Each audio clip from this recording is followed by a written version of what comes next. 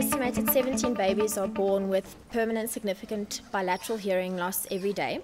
And as hearing loss is invisible in nature, it's impossible to detect through routine clinical examinations. And as a result, it's been described as a silent and overlooked epidemic in developing countries such as South Africa. And newborn hearing screening programs in hospital offer caregivers a choice to have their infant's hearing screened as soon as 12 hours after birth using objective physiological automated devices which are safe and comfortable and which take a few minutes to conduct. And in this way, infants born with a moderate to profound hearing loss can be detected. So the goal of newborn hearing screening and early intervention is to minimize the negative effects of hearing loss on infant development.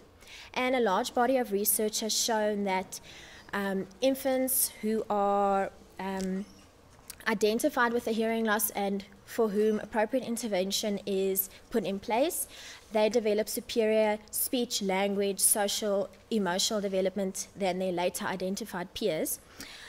However, the average age for hearing loss identification in the Western Cape is 23 months of age. So in South Africa, there's an absence of legislation and a lack of awareness of the importance of hearing screening. And as a result, the initial detection of hearing loss is typically delayed. About 16 to 45% of the population access the private healthcare sector, where hearing screening services are typically unstructured, unsystematic, restricted to urban areas, and they are mostly as a result of individual efforts. So about 53% of birthing units in the private healthcare sector do offer hearing screening, but this means that the system is a lottery, and more than 90% of infants in South Africa will not have access to newborn hearing screening services.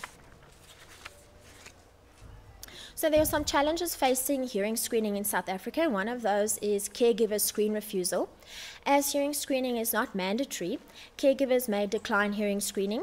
The services are admitted from hospital services, birthing packages, institutional policies, and medical insurance does not always cover the costs, so caregivers are then left to cover the costs themselves. There's also a lack of awareness of the importance of hearing screening amongst caregivers and healthcare professionals. In the public healthcare sector, this is exacerbated by a lack of training, equipment, and staff shortages. Another challenge facing newborn hearing screening in South Africa is a poor follow-up return rate for those infants who have failed the initial screen. And hearing screening programs in South Africa have not met the recommended benchmarks of 70%. And the failure of caregivers to bring their infants for follow-up rescreen may lead to delays in identification of hearing loss. However, this is a global concern across the whole world. So this investigation consisted of three components.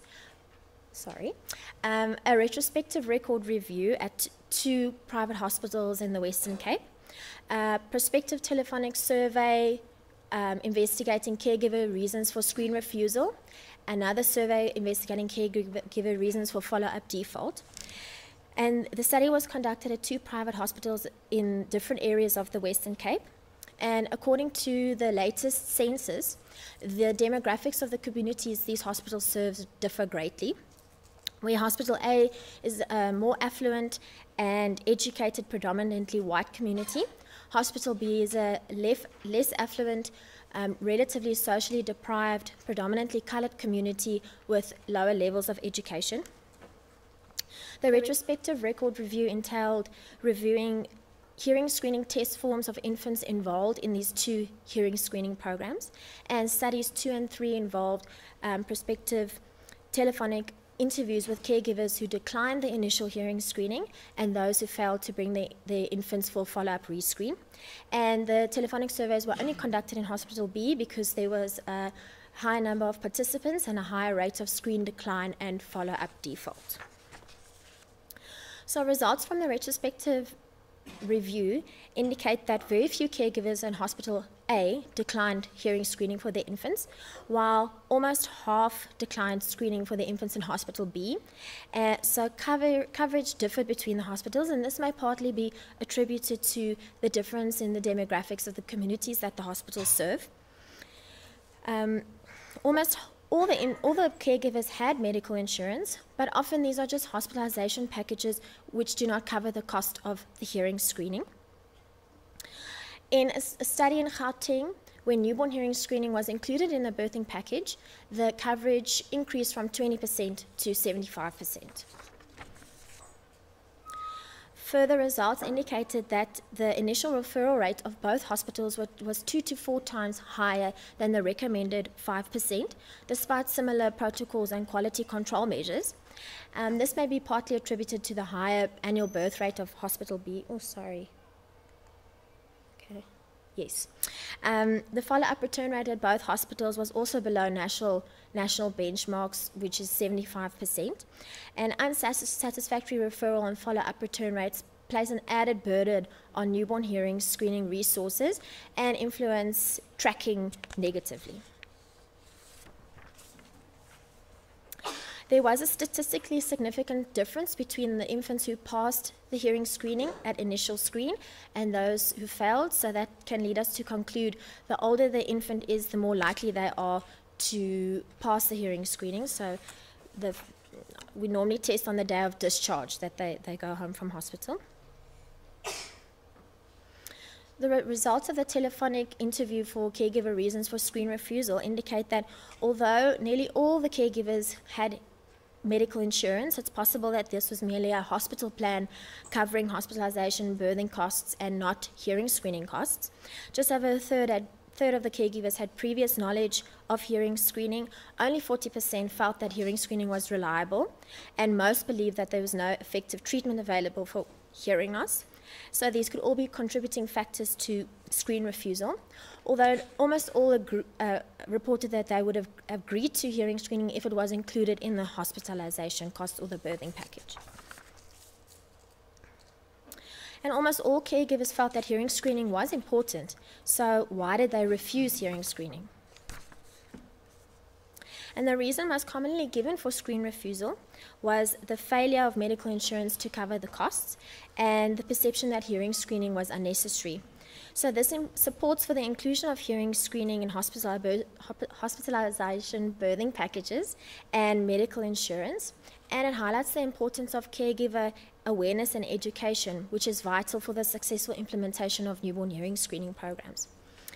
The study furthermore indicated that caregivers who received written information were more likely to report that hearing screening was extremely important, that there was effective treatment available, and that the audiologist was the person responsible for hearing screening, compared to the caregivers who did not receive written information. So a number of caregivers declined hearing screening because the pediatrician did not recommend the service, and over half of the caregivers who refused hearing screening believed that the pediatrician was the person responsible for hearing screening. So this emphasizes the importance for physician support of newborn hearing screening, and that a limited awareness of the importance of hearing screening amongst healthcare professionals undermines the successful implementation of hearing screening services. So results of the telephonic survey in investigating caregiver reasons for follow-up default indicated that there was an increased caregiver knowledge of the importance of newborn hearing screening and intervention, and this can be attributed to the fact that 80% of the caregivers received written information from an audiologist. 60% were aware of the recommendation to bring their infant for a follow-up rescreen, so why did they not return? So the reason most frequently given was that caregivers' perception that follow-up was unnecessary and that they had forgotten about the follow-up recommendation.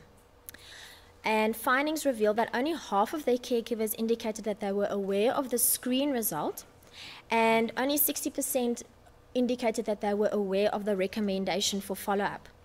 So this emphasizes the importance of effective communication to the caregiver regarding the screen results and the recommendation for follow-up, which is then accompanied by written information.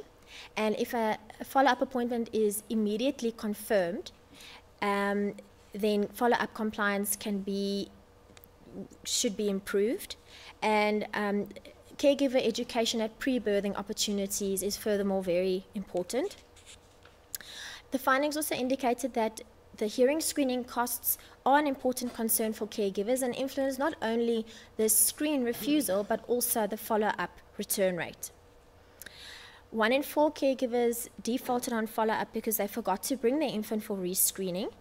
So this emphasizes the importance of effective data management and tracking protocols by dedicated personnel through the use of telephone calls, text messages, and visual reminders, and this should facilitate the follow-up compliance and follow-up rate. So in conclusion, the findings of the study indicate that hearing screening must be made mandatory and part of national policy, should be supported by public awareness campaigns and caregiver and healthcare professional education of the importance of hearing screening. Thank you.